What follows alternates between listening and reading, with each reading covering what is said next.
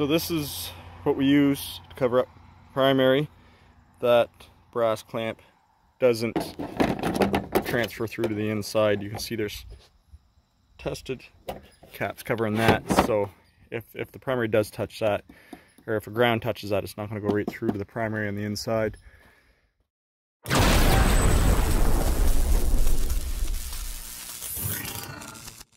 Hey guys, so a few months ago we posted a video where a new pole knocked out a line, and a lot of people were asking why the wires weren't tied in when the pole was set. So right here today we've got a new house being built. Pole crew was here earlier, so they set 7 poles by the looks of it. So what we do in our area, the pole crew sets all the poles, the line crew comes in behind them usually a few days later or the following week and ties in all the poles, especially when there's rubber glove work involved. So we've got 3 new live line poles here set, which will all be tied in hot. And the reason I'm here right now is, even though those pole guards are insulated, they lose their insulating properties as they get used over time and get dirty. So the crew called and said one of them was touching the primary. So we're going to put an extra piece of cover up on that particular one. This one here's got a couple inches.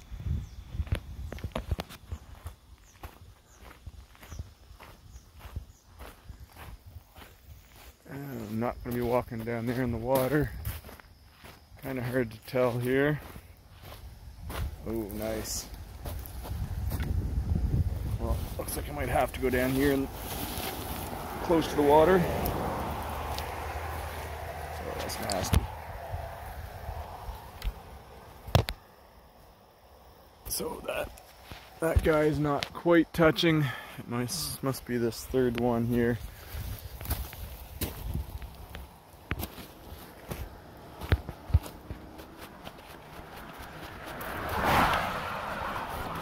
Absolutely hate walking on the side of the road. There's so many vehicle accidents around here now. People not paying attention, texting and driving and whatnot.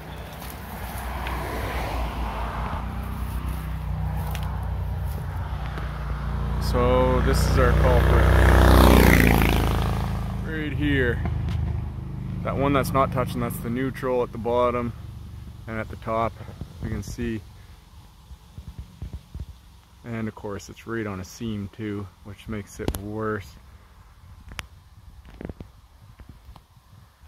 So the problem we've got here today is I'm not setting up my truck on this road to put that cover up on. Blind hill right up there. I'm gonna wait till these cars go by before I jump up onto the road.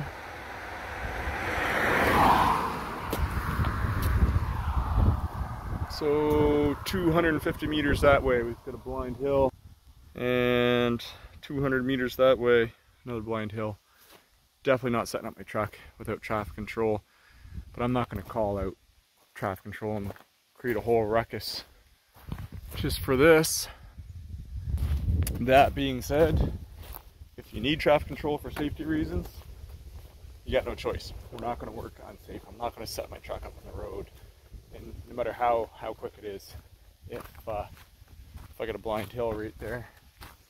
So we're gonna get the telly stick out, see if we can't snap that wire guard on right from the ground. Worst case, we can climb the pole, but I don't particularly want to climb that pole where it is in direct contact with that phase. Climb the old pole.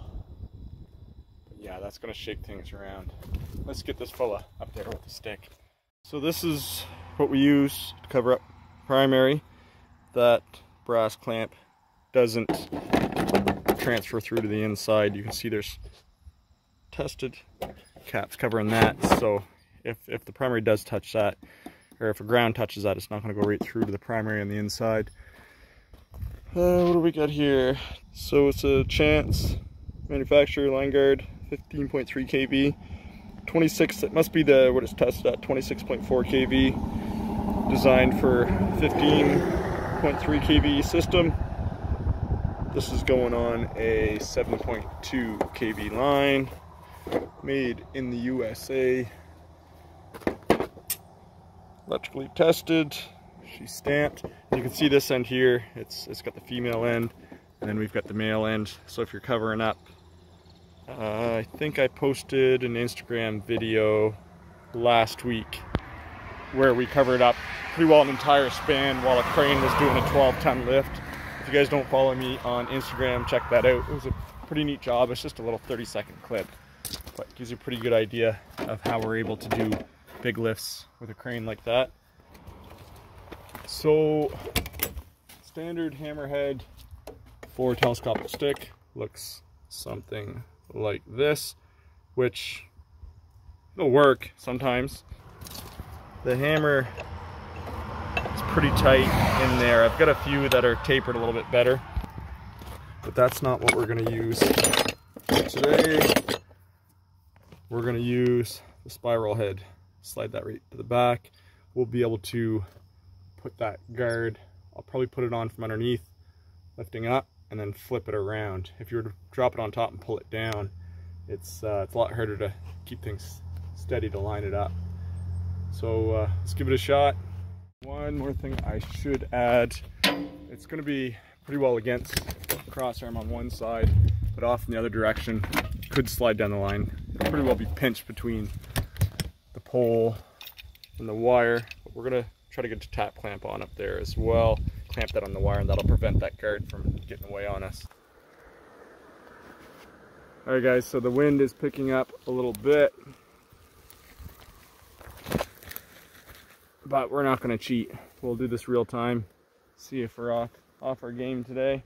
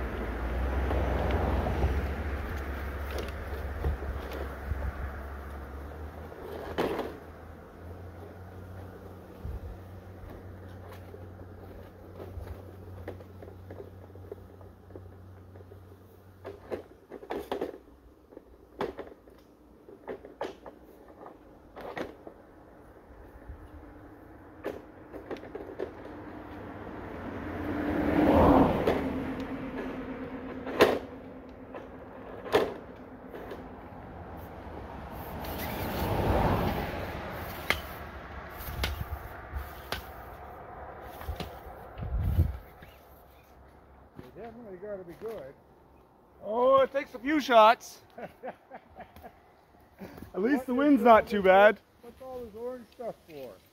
It's just to insulate it from the high voltage wires, because the pole is right in the 7200 volts. Oh. So if that orange guard wasn't there, it would track through the pole and catch fire. Oh, really? So usually the one guard's enough, the ones in the poles. Pardon? Usually the one guard that's on the pole is enough. Yeah. But this one here, the high voltage is pushing on it pretty hard. Okay.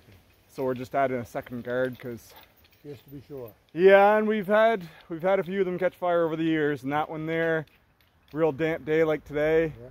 might be getting a call from the fire department at 3 a.m. So we don't set 35s at all now on main roads. I've seen all that stuff, and I was wondering what the hell was going on, so I said, well, there's only one way to find out.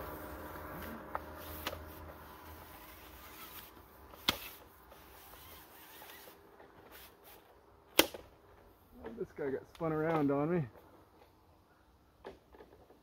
You almost need a spotter or to see from a different angle. Yeah, exactly. Usually I'd be using the truck for doing this stuff, but this road's a little bit too busy for setting up without flaggers. Yeah.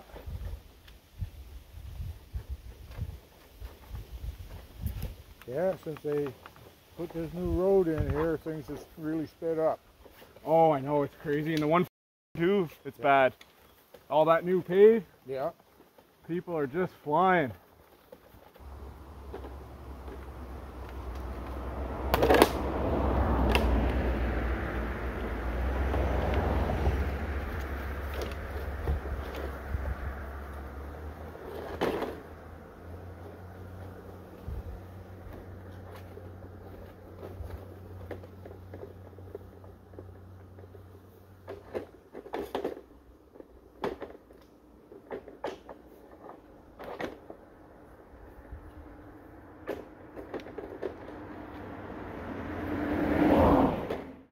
Alright, so that wasn't too awful bad.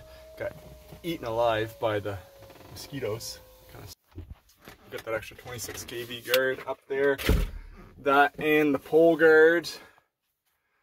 So we're rocking. We got that tap clamp on there too, so that guard's not going to slide away on us. I don't think it'll move. It's pretty well pinched between the pole and the wire anyways. But just want to take a few minutes to show you guys that. And I especially wanted to reinforce that you don't set your truck up on a road like that, the blind hill. We do have a little bit of lenience. Let's say I got to dump a switch. There's a fire down the road. It's an emergency. I got to dump a switch. You're on a semi-busy road. You put all your cones out. You can go up and dump the switch, but still not on a blind corner or a blind hill, something like that. If this went for 2 miles in either direction and you could see the whole way, I might have set up. I'd see how the traffic was, which they drive fast here, so I probably still wouldn't have, unless it was an emergency. But yeah, just want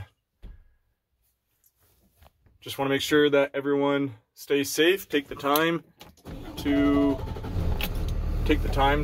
identify any hazards and do what you can to control those hazards, and always be safe, guys. Always.